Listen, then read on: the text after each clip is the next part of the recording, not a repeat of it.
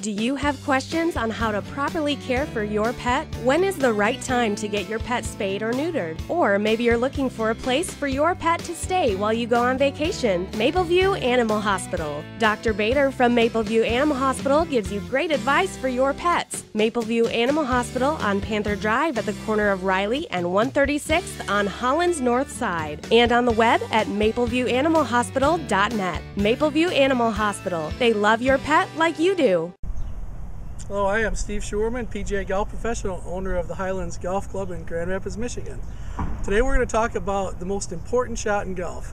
And I know all you are all thinking right now, okay, it's the driver. That's the most important shot in golf. Well, I think the driver is psychologically one of the more important shots in golf because it helps you feel better about your game. But really it isn't the most important. You can hit a 300-yard drive right down the middle of the fairway, miss the green on your next shot on a par 4, hit a terrible chip, 2 putts later you still have a bogey. 150-yard driver could miss the green and chip and have 1 putt. So I think chipping is the most important part of golf. So I'm just going to go a couple points on chipping. First of all, I like to choose an 8-iron for chipping when there's nothing to go over. We're going to play the ball opposite our right foot for a right-handed golfer, so we'll call it the back foot.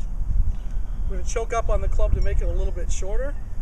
Place our hands over our left knee, which is the front knee, so very much in front of the ball.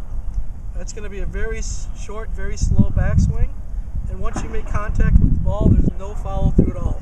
And we're going to use what we call the 3-foot rule. You'll always land the ball within 3 feet of the edge of the green before it starts rolling. So it goes something like this. This is a little bit too short perhaps, but similar to a putt. You just get the ball a little bit up in the air to get over the grass and land on the green. And this is a chip shot that we use for any length of a chip shot. All we do is regulate the length of the backswing to make it roll farther. So I am Steve Scheuermann, PGA golf professional and owner of the Highlands Golf Club, Grand Rapids, Michigan.